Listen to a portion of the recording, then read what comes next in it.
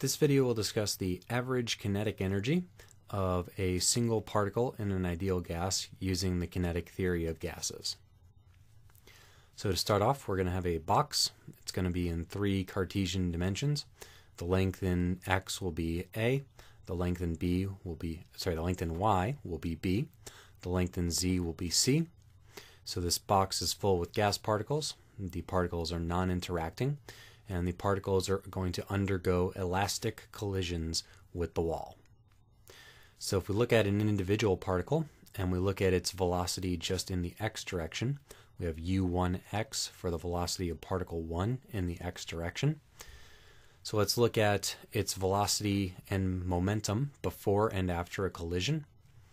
So its momentum before the collision is plus its mass times its velocity in the x direction, m times u1x. So it's going up there, it's going to hit this wall, bounce off, and then its momentum after the collision, p1x, will be minus m u1x, where now it has the same magnitude of the velocity, but it has an opposite sign.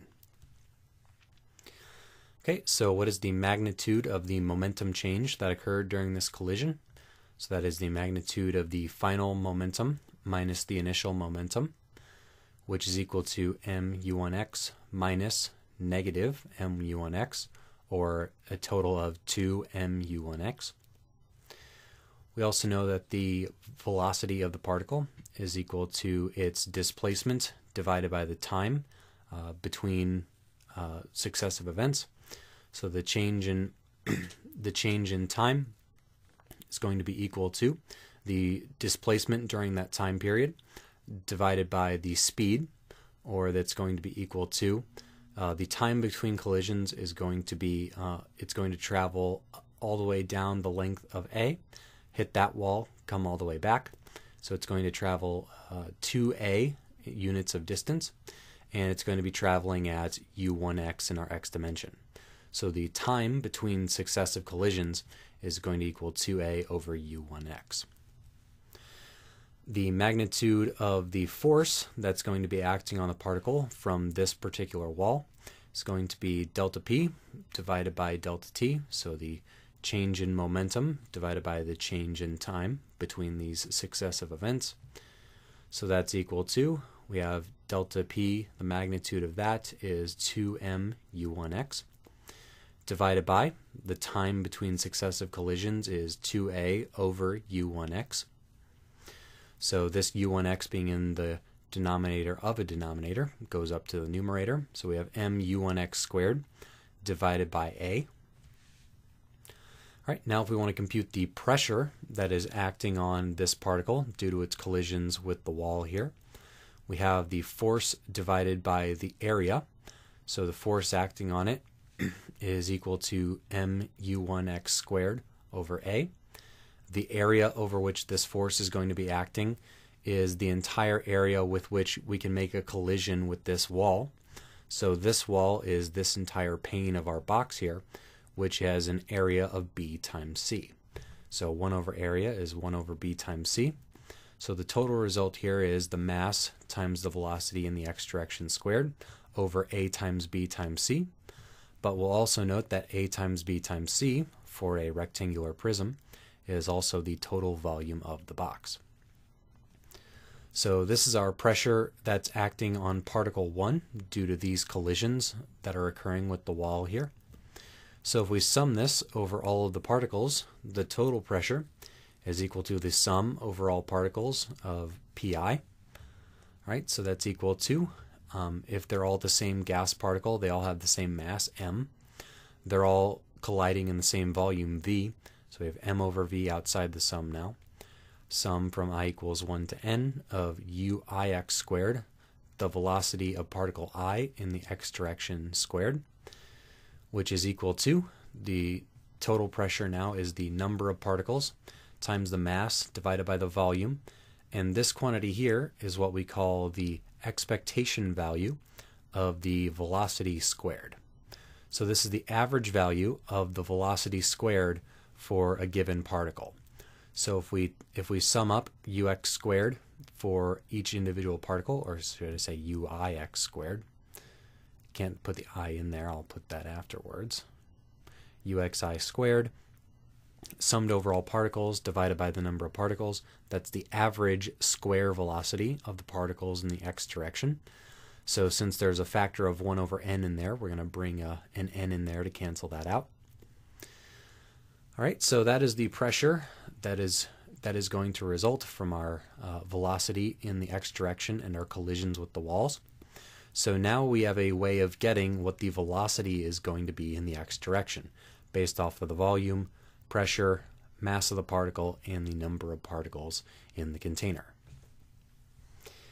All right, so we can now try to get what are the velocities in the other directions. So there's no reason to believe that the x direction is special. The expectation value of the square velocity in x is equal to the square velocity in y and the square velocity in z. There's no reason, there's no potential acting on the particles in either dimension inside the box, so it's reasonable to expect that all of these expectation values are equal. Then the total velocity is equal to the square root of ux squared plus uy squared plus uz squared. So the total velocity squared is equal to ux squared plus uy squared plus uz squared. So as a result, our expectation value for the total velocity squared is equal to the sum of the expectation value for each of these individual component velocity squareds, or 3 times ux squared. So now we can substitute in u squared for ux squared, and we throw in a 1 over 3 to compensate for that extra factor there. So now we have the pressure of the gas equals 2 times the number of particles divided by 3 times the volume times 1/2 times the mass times the expectation value of u squared. Now we can do another trick here. So since the particles are non-interacting, inside the box there's no potential energy, so the entire energy of each particle is going to be due to kinetic energy. So our expectation value of energy is just the expectation value of the kinetic energy. So similarly to this formula here for velocity squared, our average kinetic energy of each particle is 1 over n times the sum from I equals 1 to n of 1/2 times the mass of the particle times its total velocity squared.